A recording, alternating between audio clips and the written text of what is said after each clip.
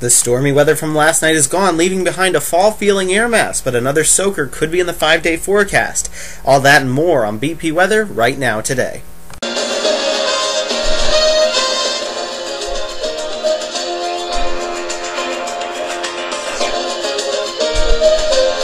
Hey there everyone on this Tuesday afternoon. Last night's stormy weather is gone. The sun has popped out outside. We saw about a half-inch of rain from those showers and storms that moved through. It gave us a nice drink, which I guess we could have needed. However, we might be getting more in terms of rainfall, because late this week we are going to be watching two areas of low pressure come together.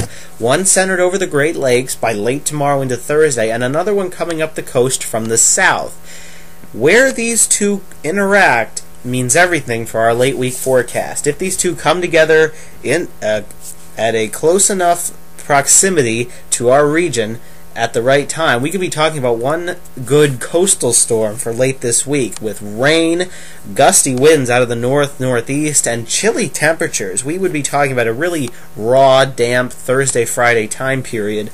However, if these two form a little bit farther off toward the north, then New England would get in on the worst of this system. So just be aware that later this week we could be talking about another soaker in terms of rain. It does look like we're going to see rain. It's just a matter of who would get the most, if the most would fall to our north and east, or if it would be toward our region. But here's future weather. In any case, the very latest guidance that I can show you. Tomorrow looks like a great day. High pressure will be anchored right over us, with plenty of sunshine and pretty comfortable temperatures. Then by late tomorrow into Thursday morning, moisture begins to gather to our west and south, and by Thursday morning, in time for the rush hour, some showers could be on the approach from the west and the south. By Thursday afternoon, though, these two storm systems begin to intermingle, and then we could be getting in on some of that more moderate rain. Thursday night, looks like we could be talking about moderate to heavy rain, at least according to this computer model, and then by Friday, the storm system really winds up toward New England. We're left with showers and wind for the day Friday.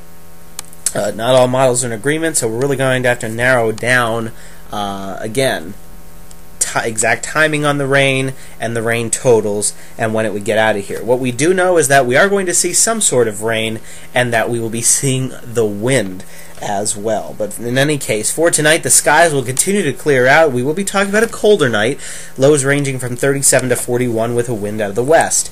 During the day tomorrow, enjoy the sunshine that we will be seeing, because it's our one-day break from the kind of gloomy weather between yesterday afternoon and today. 62 to 66 will be the range on the high side, with a northwest wind at 10 to 15 miles an hour. And on the exclusive BP Weather 5-day forecast, rain and wind will develop on Thursday. The high will be 58. That's not going to be feeling too good. Friday, the wind continues. We'll still be seeing showers. 57. Saturday, we'll begin to clear it out. The high 61. Overnight will be in the 30s, and by Sunday, it'll be cool, but it will be nice. High temperature will be 63 degrees, and that is a look at the 5-day forecast.